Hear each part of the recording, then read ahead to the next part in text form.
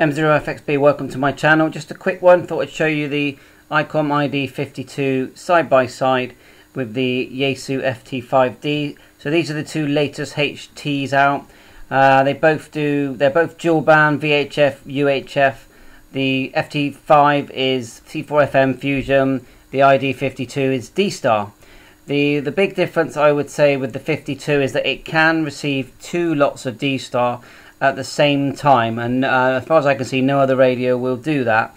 So you could have a hotspot D-Star on the A band, and on the B band you could have a repeater D-Star, and you would hear them both at the same time. Now the FT5, you will hear C4 FM on A and B, but not at the same time.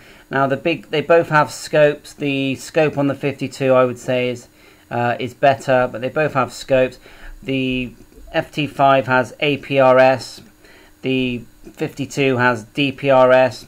They're both very nice looking radios. Now the 52 is quite a bit taller radio, heavier radio. The FT5D fits nicely in the palm of your hand.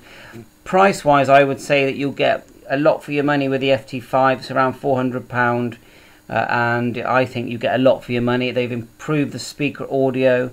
You're getting a good 1 watt out of that. The speaker audio on the 52 is very good. I've used the APRS on the FT3 and that works well. The FT5 has the cam feature, so you can basically monitor up to 5 channels at one time, and you can create groups to do this. They both have very nifty scopes. They both have very nifty sort of GPS screens. I know that the 52 locks very quickly with GPS. The FT3D is okay. I would say it's average. Both good battery life. I think from my experience is the battery life is better on the FT5, but I use the FT3, but it is the same battery. Nice bright colourful screens. You can select different colours on the FT5 for the frequency, red, blue I think.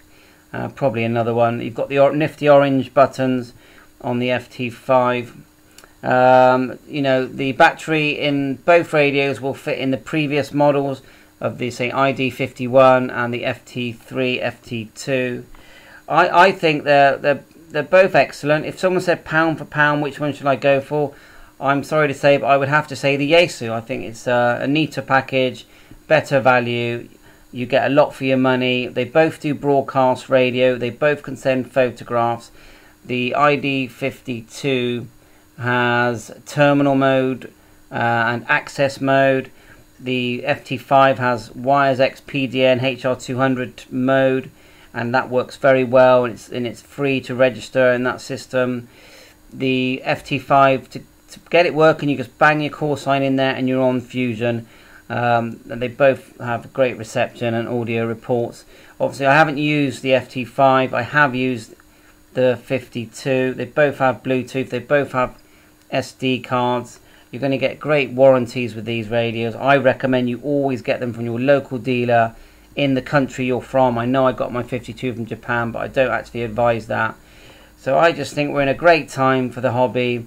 There's probably many things I've forgotten to mention about these radios. I'm just trying to think, looking at the photographs here. But have a look at these pamphlets. I'll put a link of each pamphlet in the description. If you like my channel, if you find this helpful, please subscribe and like, and I'll catch you on air. I'm on air every day, all modes, all bands. I enjoy a rag chew, like a good chat. So enjoy this new equipment. We're really lucky. 7.3, all the best.